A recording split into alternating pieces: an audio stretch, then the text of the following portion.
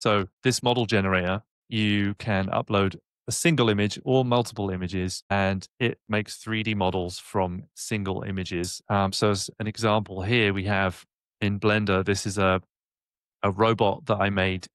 Originally started as a car, a picture of a car. Then I asked an AI to make it into a transformer version of that car, which it did. Then I asked Hitem to make it into a 3D model.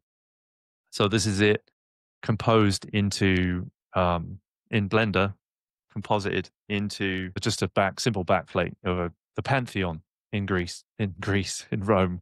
My goodness, there's like holes in the chest plate there. You can see through just bananas, and this is just where it is today. I'm a 3D artist to be the first person to say that this was, scary if if I'm a 3D modeler, but I'm actually excited about it because I think that for one, this needs a lot of work, and two, it's kind of cool.